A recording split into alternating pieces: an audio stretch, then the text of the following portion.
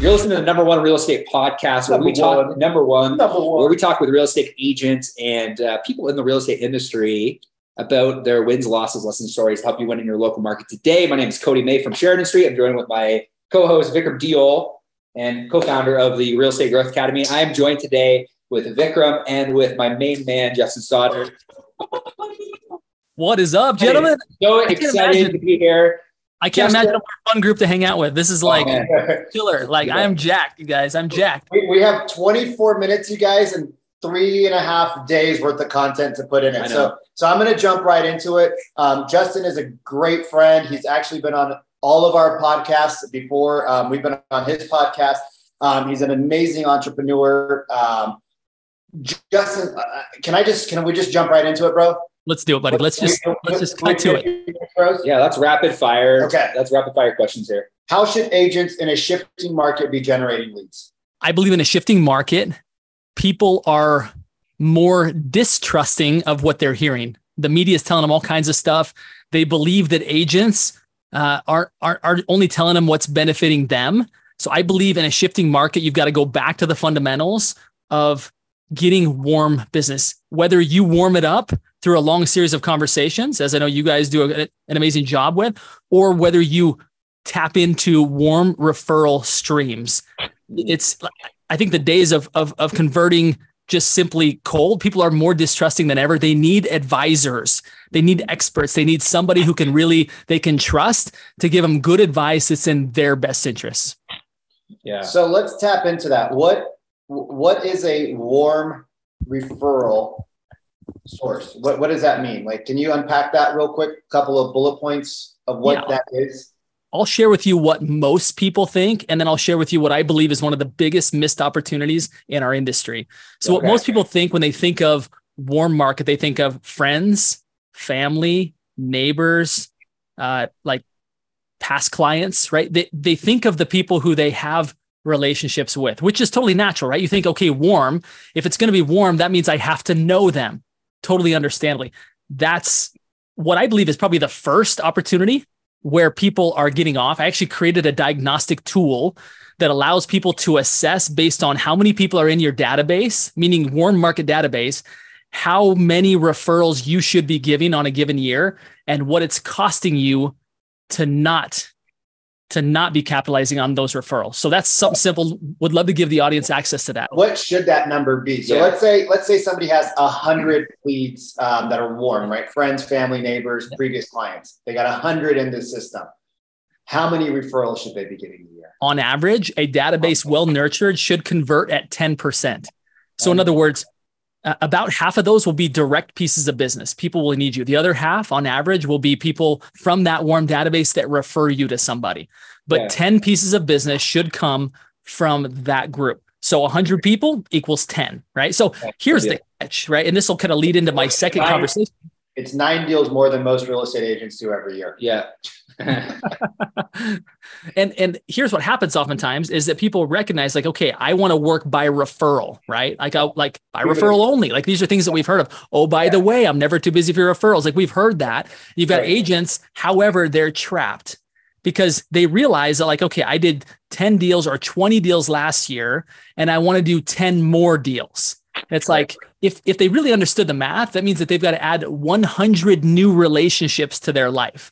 And I'm going to ask you, like, how many more relationships can we all handle? Is there room for 100, right? Now, if it's a cold interaction, sure, we all have time for that. But to actually nurture a relationship of trust where people are looking to you as their advisor, that takes a lot more time. And most people have less time than that, right? Yeah.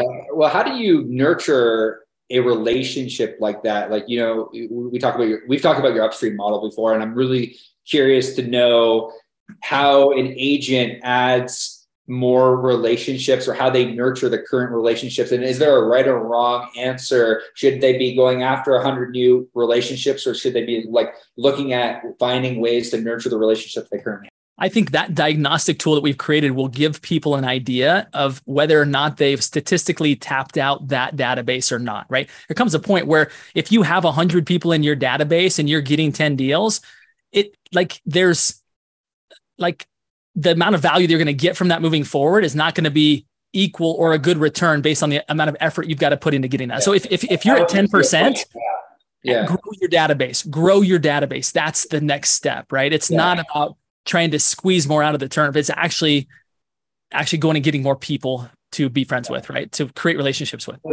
So what you're saying is, in Vikram languages, there's a diminishing return if you don't continuously add to your database, because people only know so many people that are buying and selling real estate and remember you, even if you're doing a great job nurturing them.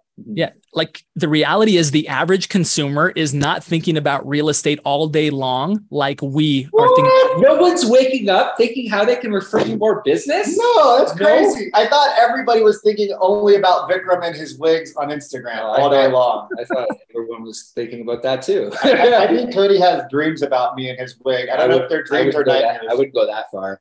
So you holding an eggplant was actually more scary than any of that. Exactly. The eggplant was more scary than the wig. I agree. Go to my Instagram story. You'll see a peach. Yeah. So let me ask you a question, because you said that what most people think is friends, families, neighbors. Yeah. What is your definition of a warm lead? Yeah. Well, I believe it's similar. However, how we go about adding to that database, right? And this is where the big opportunity I believe a lot of agents are missing out on. Here's the arbitrage. Yeah. Like the time that it takes to develop these new relationships, to get them to know you, like you, trust you, right? Which is the 3 criteria that people always say, that's what it takes to get somebody to use you. That just takes time, right? What I've uncovered and what I teach agents is that there is a way to actually tap into the relationships of other business owners, right? There are other business owners out there who happen to be in neighboring industries. And those neighboring industries all day long, different than the average consumer, are having consultative conversations with their clients. Call it insurance agents, probate attorneys, lenders, property managers, financial advisors, CPAs, like the list goes on and on. They already have a relationship in which people know them, like them, and trust them. And now what happens is that when you properly approach those professionals transfer those years of trust to you in one conversation. So instead of you having to go create 100 new relationships to close 10 deals, you can go create one new relationship to close 10 deals. What would be because like we hear that all the time, like, in Sharon, like our mutual mentor talks about how there's now business, there's referral business, there's pipeline business. You kind of need a mixture of all three in order to make, in order to effectively build a business. But we get the referral business so wrong, like we mentioned earlier, around the fact that it's like, it, for the most part, is just in time business, but it can be now business through the cultivating of the relationship. But what does a real estate agent in their local market even say? How do they not sound like a dick? Going to insurance agent, because I hear this all the time. I hear it in lab coat agents. I hear it in different communities where it's like you go to the mortgage. The only thing the mortgage broker wants is you to refer them the real estate deal, but the real estate agent doesn't have a great relationship with the mortgage agent. How do they cultivate these relationships without being seen as kind of needy, I guess you could say? So this is a 5-step process that I teach, and it goes not against, but it's different than what you would say to your friends and your family members and past clients.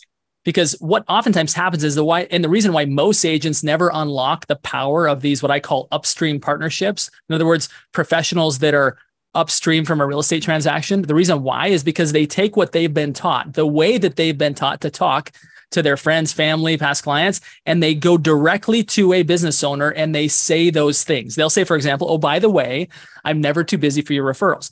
And, it may work with your friends and family. I've got nothing against that, right? It's been proven that it works. However, this business professional does not know you. It doesn't work. They're not. I'm never too busy for your referral. I'm like, what is that? What does that mean? That's the curious thing is what does that mean? I think what the problem with that is it could be the right model for the right audience. It's just not the right model for this audience, right? And that a business owner that's not his biggest concern, is wondering if you're too busy for him. Like his concern is his clients. Yep. Her concern is her business. Right. And so the approach cannot be showing up with your hand out, even in a friendly way, saying, I'm never too busy to get something from you. The approach has to be you. First and foremost, you have to identify that the professional that you're approaching actually produces the kind of clients that you want to serve, whether it be first-time home buyers, whether it be move-up buyers, whether it be people who are selling their final home. Depending upon who you want to serve, you can reverse engineer and find the professional who already has hundreds of these relationships and is in consultative conversations with them daily, right? So first step is to identify, make sure you have the right person, right? The right professional. Next is to seek a warm introduction to that professional. Because if you walk in and say, here's my cards, here's my brochure, here's all the initials behind my name, and here's why I'm better than the next agent, they're like a friendly, get out of my office, right? Like I'm not in, like this is not helpful. Bro, that was so good. Yeah. That was so good. Yeah. So can I want to slow you down and unpack this a little bit for our audience. First thing you need to do is you need to have an avatar. Yeah. Right. You need to know who your ideal client is. Right. Yep. Then the second thing you need to do is find out who has your audience. Okay. First thing, avatar. Who is your ideal client? Right. First time home buyers, final home buyer, sellers, whatever it is. Right. Because everybody says, I serve everybody. I'm like, if you serve everybody, you serve nobody. Like I talked to somebody yesterday. He's like, I was driving for 6 hours. I'm like, well, how many houses did you do? He's like, no, I had to drive 2.5 hours to show a house. And then I had to drive all the way back and it was I'm like, you drove 2.5 hours? I'm like, I don't drive 2.5 hours in a week. Like that's insane. Know your avatar, right? Second thing is know the avatar of the professional service agents or the professionals that own the business that serve those avatars. Mm-hmm. Third, you need a warm intro, which means you need to know somebody who knows that person and you need to build the relationship with that person to get the introduction into that person's world. Because here's what people don't understand. And Justin, if I'm stepping on the wrong toes, let me know. Just because somebody knows you doesn't mean that they trust you. Like I might have a beer with you, but I'm not going to necessarily go out and give you my money. And a referral relationship, right? An introduction is me putting myself out on the line saying, hey, this person is vetted by me. They're solid. They're good. They're legit. You don't need to vet them. Which means that you have to have trust with that person, right? Like it's not just a warm body, right? It's an actual relationship that you have with that person where they know you're going to take care of their friends, clients as well. That's so right. It's a whole thought process that goes into it. Is that correct? That's so well said, Vic. And here's a key is that you actually need to coach this person on how to introduce you because they might say, hey, this is my friend. He's a real estate agent. Like we use him. He's good, right? That puts you in a class of commodity. Everybody is that, right? That's nothing unique. And the critical part with step number 2, by getting the right introduction, is it alleviates from you having to pitch yourself when you meet with them, which is step 3. You don't need to pitch yourself. Someone else has already done it for you. So that when you meet with them, you're not meeting as a vendor there to talk about yourself. You're there to talk about them and their business. It's peer-to-peer. I'm a business owner. So are you. Let's have a business conversation. Tell me about your business. Tell me about your goals. Tell me about your plans. Tell me about what's working, what's not working. Now, all of a sudden, the guard goes down. They don't feel like you're pitching, there to get something. And genuinely, you are there to give. You're looking for something that is missing in their business, something that they need next, so that step 4, you can circle back after the fact. And you can say, I've been thinking about our conversation, about what you said, what you're working on this year. I have somebody that you should meet, I think would be beneficial. Are you okay if I make that intro? Right now, all of a sudden, you showed up differently in their life because you were introduced. You showed up differently in the meeting because you didn't talk about yourself. Right. And then you showed up differently afterwards because you're following up, adding value to their business. Now, when you do that right, it leads to step 5, which is where all the magic happens, is where you look for an opportunity to add value to their clients. So for example, every time, let's say that Cody, you're an insurance agent and every time you're meeting with your clients that you're looking to be sure that they're properly insured, right? And you also know that the client is maybe hesitant in that meeting, that they're afraid you're just going to upsell them on more life insurance and so forth. You as an insurance advisor want to be able to come with the most amount of value possible and you want to be able to ask relevant questions to them. And if a real estate agent were to have delivered to you some sort of value propositions, for example, a customized value report on that client's properties, you as an insurance agent would be able to perform at a much higher level for your clients. And in the process, I've now put myself in the middle of the conversation when you, Cody, the insurance agent, are uncovering the fact that they are going to be moving, that they're going to be buying an office building, whatever. Now, all of a sudden, you're the real estate agent that's in their mind on the paperwork in front of them that has spurred this whole conversation, allowing that insurance agent to be more valuable. So now the referrals start to flow because every day they're having these conversations, and you've inserted yourself into those conversations by adding value to their clients through them. Let me slow down the model because Justin's on fire right now. I think he's had like 3 cups of caffeine, like straight injected into his body. You need a proper coaching introduction to the professional, right? So you need a proper introduction. When you go into the meeting, you guys, you don't go in and talk about, oh, I'm the best real estate agent. I have the best service. No. When you go into the meeting, you talk about them. You ask them questions, their goals, their life, their challenges, what's holding them back, what's working for them, what's not working for them. So you have a small script of questions, correct? Yeah. The next step is you look for a solution to something they told you that was a challenge for them. You then follow up with the solution or the introduction or whatever it is to help them. Mm-hmm. You are acting as an advisor, as a fiduciary at this point. The last step is you find a way to add some sort of value to their client's life, which may or may not have anything to do with your services, but it has everything to do with adding value to them. Is that correct? Yep. You nailed it, Vic. And what happens is that deliverable that you're offering to their clients isn't necessarily directly from you. You're making the upstream partner is your client at this point. You're trying to make them look good. You're trying to help them be more valuable. You're trying to help make their life easy. Because if you can do that, they're going to not refer you because they know you, like you, trust you, and want to thank you for giving them a referral, right? That's where referrals get super slow. It's like, oh, you gave me one, I probably better give them one. So we spend our time trying to figure out how to refer each other. Become a part of the solution to their clients, and the referrals will start to flow. But Justin, this isn't going to work for me in my market. This isn't, I mean, this sounds great for other people, but I need to make money now. So I need to ask for the referral now, because I believe that most real estate agents will find they'll find the problem to every solution. Oh, they definitely will. So I know that. I see this tremendous value here. But what about the agent that says, I need to eat tomorrow, Vikram? I don't have 6 months to build these relationships. I would encourage you, if you're in that spot, rewind and listen to the 5 steps we just shared, because the traditional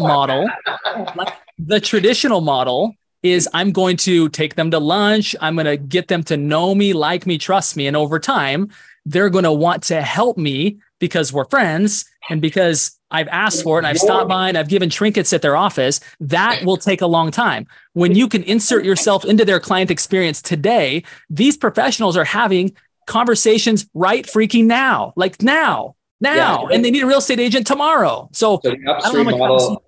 The upstream model can be now business. It can be the conversation business. It can be like building a relationship with a trusted advisor, because they're already that trusted advisor. Yeah, 100%. So good. Like, what else can when we're talking about referrals and we're talking about building relationships with different markets? You mentioned earlier there are some obviously low hanging fruit like insurance agents. What are the top 3 advisors that you think every real estate agent in every single market should be literally stopping this recording right now and finding a way to go and meet with those people? Before you guys stop the recording, we would like a 5-star review. Yeah. We also appreciate your referrals as well.